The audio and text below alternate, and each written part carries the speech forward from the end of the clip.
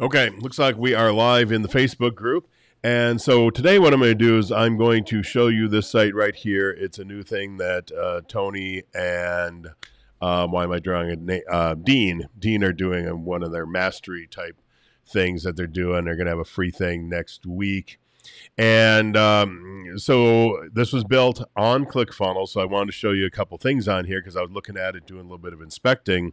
And a typical thing that I find on here, which I find on a different site that I'll show you in a second that I hacked last week and made some drastic improvements to, is a resizing issue. So if you look down here in my bottom right-hand corner, I got the numbers of how big the screen is.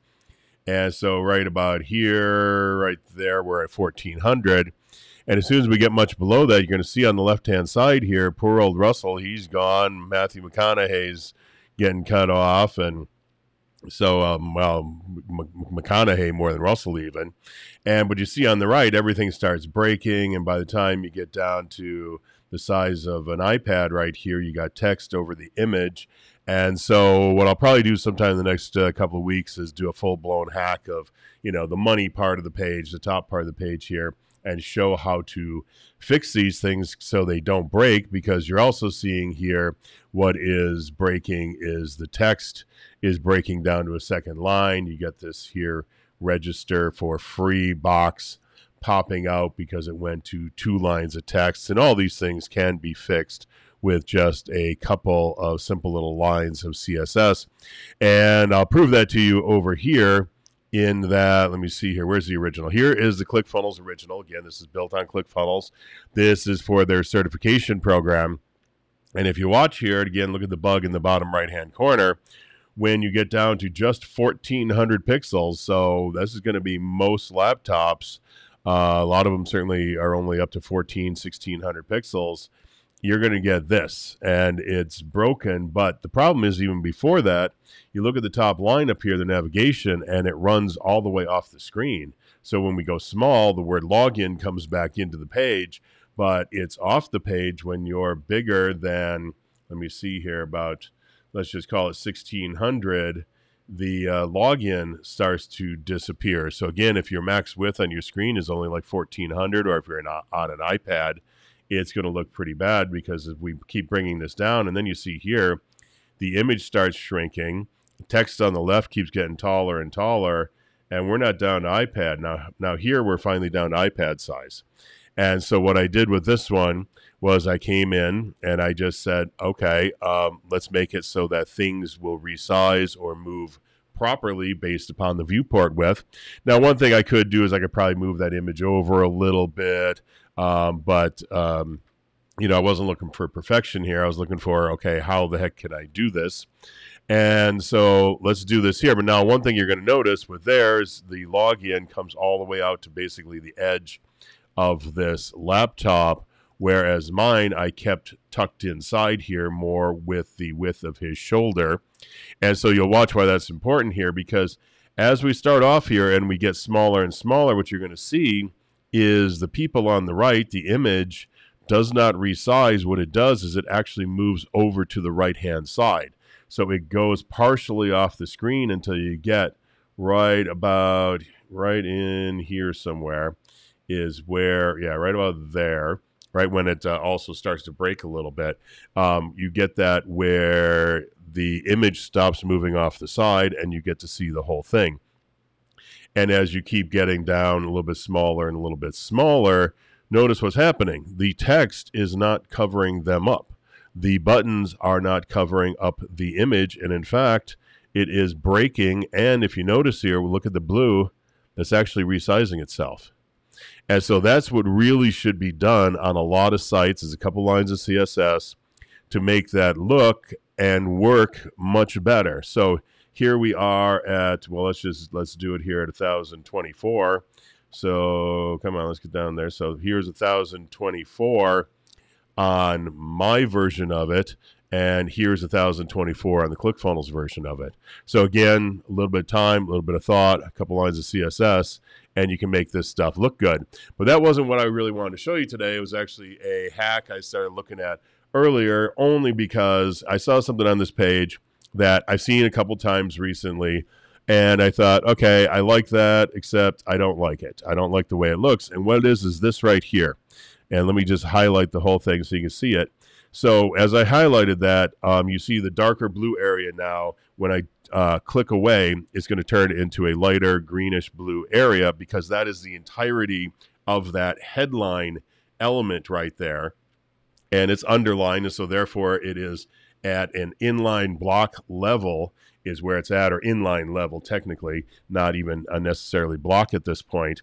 So it is inline, but one of the things I really don't like about it is that underneath, you can see here, underneath the actual underline where I got the middle of my cursor right there, that is the underline, but below there, there's about an equal amount, maybe about 5 pixels of the background color showing below it. And I just like, I've seen that before. I've never liked that look.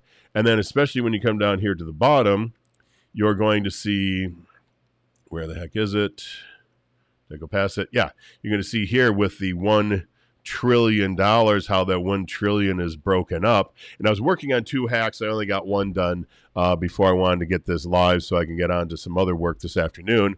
So let's come in and let's take a look at what I have, my version of it here. And let's kill that page, in fact. So here we are. And what I'm going to do first off is we're going to show their version of it first off. So what I did is I just came in here. Well, let's do this first so you see that what I'm doing is the same as what they are doing. So we'll come right there and we find this part here, and you see in the code here in the HTML, it says U for underline, of course. And then you come down into the code and you got your text decoration color, which is the color of the underline. If I turn that off, it turns to black because it's inheriting it from the text itself. Then we have our background color, which you can't see the background color there. So, well, it doesn't matter because we're only going to look at my examples going forward. But you can see as I turn it off, it changes slightly. You probably won't be able to see that on your computer. But let me do this. Let me find a better example of it up here where we can see this a little bit better. We can come in. So here is our U, and let me increase this on this page size a little bit. And I probably scrolled way down. Where did I lose these guys? Oops, going the wrong direction. Let's see here. Lost them somewhere. There we go. All right, so now we are back to our element. And so you can see here the underline and then the colored background, and I will turn off the colored background. And again, you'll see it's all the way around, but also because the text itself is an inline level element at this point, it's only taking up as much width as is necessary, so there's no padding on the sides of it either, and I didn't much necessarily care for that. So what I'm going to do is show you their version of it first, what it looks like when we do it over here. So I'm going to save this, and then we're going to preview that page, and I'm getting nothing all of a sudden. Why am I getting nothing here? Let's come back in. What did I turn off? Oh, I turned off the code. It's not going to work if you do that. Let's turn this back on. I was turning everything off and shouldn't have done that one. So let's turn it back on. So here we go. And again, let's see if we can increase the size of this so we can see it a little bit better. So here we have it. We have it here. We have it broken at the $sign, and then we have the blue color around the outside. And let's just come in here and let's do this. Let's duplicate this line, and we'll just kill that one. When you put a slash like that, it creates a syntax code, or syntax error. It doesn't actually comment the code out. So do it sparingly, but when you're just playing around and testing, it's a quick way to turn things off. So you see here, there is no padding along the edges here, and you got at least 5-6 pixels below the bottom here. So what I want to do is I want to create the exact same thing. I want to do the underline, but I want to push the underline down so it's down below the bottom of the pointy end on the bottom of the underline, whatever you want to call that on there. I guess it would be a serif, technically, probably. So below that, and then I also want to bring down the height a little bit, and bring up the bottom, and I'll show you all that. And then we're actually going to put a little padding on the side as well. So we're going to come back in here, and the first thing I'm going to do is I'm going to turn off each one of these elements, again, by causing a syntax error, which causes the CSS not to run. So we will then turn this back on. Now, the first thing you have to do is, because, like I said, this element is a inline level element when it is turned into an underline. So let me show you that in the code. Let's just come down here. We'll click on it, and you can see down here it says display inline. What we want it to say is display inline block, because when it's inline, all you can affect is what's on either side of it. You can affect the margin and the padding on the ends. I do believe, I'm pretty sure that's right. But when you go to block, then it is inline block. It is still inline, but is treated like a block level element, so you can affect the top and bottom as well, whether it be padding or margin. And so we're going to deal with that. So we did that to inline block. And then we're going to say here, because what I did is I took this entire element here and I said, make it, let's just highlight that, do a strike through on it instead of doing an underline. And in this case here, I think I could have just used the underline because I was trying to do something different and I never got around to it. But so either way, I think you could just do an underline on here, because all I do at this point, well, first off, let's do this. Let's turn it on to display inline block. You won't see it do anything, but we're going to change the text decoration now to underline. So it pushes the underline down below it. And then while we're at it, let's just turn on the color of the underline and let us turn on our text decoration as well. So the second one I did here is the text decoration of the underline itself. And then the first one, or the second one down here at the bottom, is the background color. And I'll change that to red in a little bit. Well, actually, let me change it to red right now, just so we can see what we got going on while we're changing. And then I've never done this before inside of the editor. Let me see if I can boost up the size here. Yep, sure can. Okay, that's good. Wow, look at how big the CSS is now too. Let's push this over to this side. Let's see if we can do it over here. Okay, that'll work. Okay, so now we see exactly what's going on. And so now we want to come in here. So we got our underline. We got our colors turned on in the background so we can see what it's going to look like. And now what we're going to do is we're going to affect the height of this element.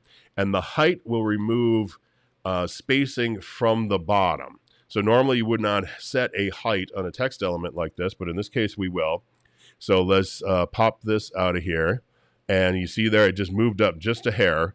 And I can put it back in, and we do that. And let's just move this down to 40. And we'll see what we get.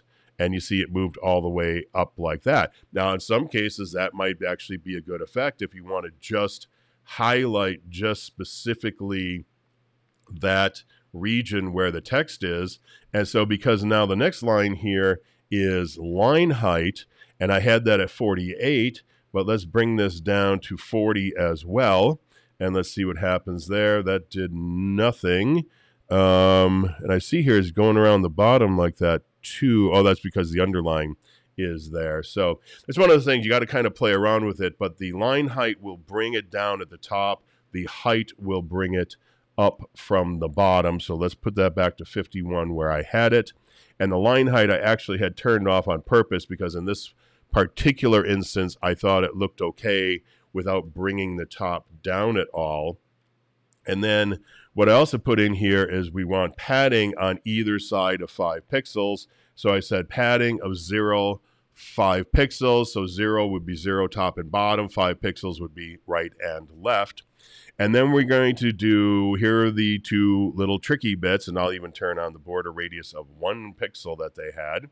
But in this case here, I'm actually going to change this to 3 pixels because I was wondering how that would look once we get this done. So now what we're going to do is we're going to say text underline offset. And there it's got a sister element. I forget what is called exactly, but it defines the offset from where. But we're going to do here offset of 5 pixels, which is going to push it down 5 pixels from where it currently is. So we're going to do that, and now it pushed it down, and now it's right at the very edge of the red down here at the bottom. And if we were to take this down to 50, you can see here it pulls it up a little bit. And in fact, I think I'm going to leave it like that, where it's up just 1 pixel from the bottom of the underline right there. And in fact, if you can't see the underline, let me just change that to black so you can see what it looks like. Okay, so now you can see the underline a little bit better there. And now the only other thing we're going to do is we're going to change the thickness of that underline as well. And so that's text decoration thickness. Now it got a little bit bigger. And so now it's like, okay, we probably don't want that. We probably actually want to beef this back up a little bit. 52, no, that must have been why I had it at 51. So right there, it kind of splits through that red at the bottom. And so that's it. It takes a few lines of CSS, but ultimately, I think this looks much better. And in fact, what I will do is I will turn the colors back to the way they should be. And let me see here. I need this background color. Let's move this over. So I need to change this background color back. Copy that, background color. And then the text decoration color. Do that and put that in there. Okay, now we're ready to save. We will come back in. We will reload the page. And so here we go. So there is the ClickFunnels version of this. And now this is my version down here at the bottom.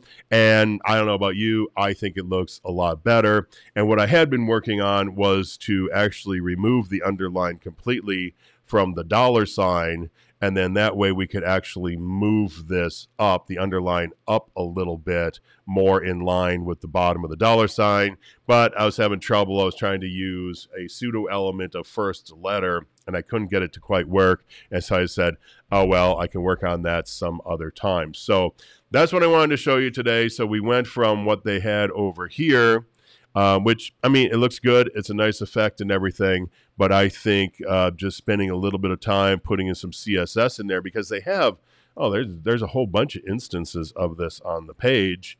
Let me see here, Command 0. Oops, I got to click on the page first, don't I?